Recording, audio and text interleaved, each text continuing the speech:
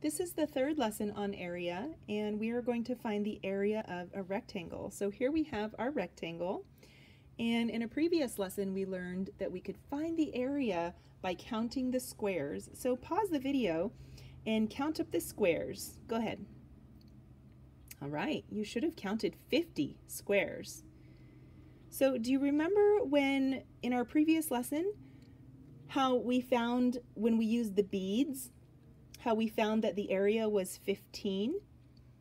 Yeah, so we actually counted the beads, but you probably already knew that 5 times 3 equals 15. So now with this rectangle, we're going to do the same thing by counting how many squares it has on its short side. So let's go ahead and count those. 1, 2, 3, 4, 5. And how many it has on its long side. So you can pause the video and count how many squares it has going this way.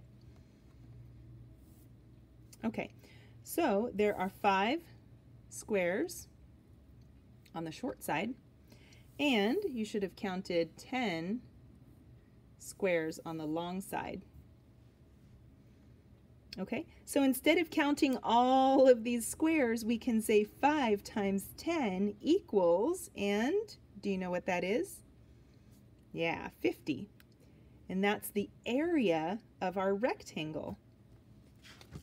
Okay, so let's take a look at this in a different way. So 50 is our area, right? So I'm going to turn this over and write an A for area. Okay, and that is equal to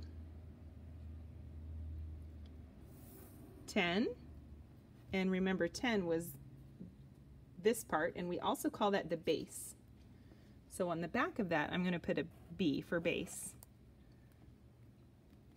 times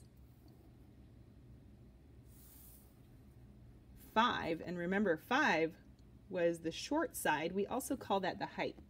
So I'm going to flip this over and put a H for height. So we can actually take out the multiplication sign and put these together.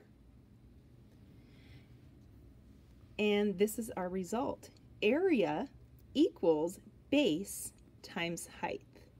Okay, so the area of this rectangle is found by multiplying its base times its height.